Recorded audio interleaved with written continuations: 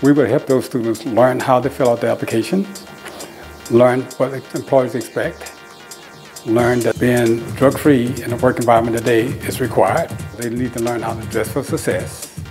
They need to learn how to clock in, clock out, what employers are.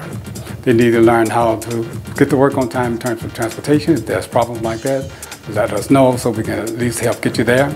They need to learn how to deal with conflict. And at Dunn, we would teach our kids how to deal with conflict. And they need to know what success looks like. That's our job. It's a community that is required in order to help our kids be successful out there. We hope to match them up with their interests and the employer needs. If we can do that, then we'll be successful. The students will receive on-hand applications, online applications where they can practice. From me personally, they will receive what employers expect. Our students today have to be very competitive. If they're in a competitive world, then they can succeed.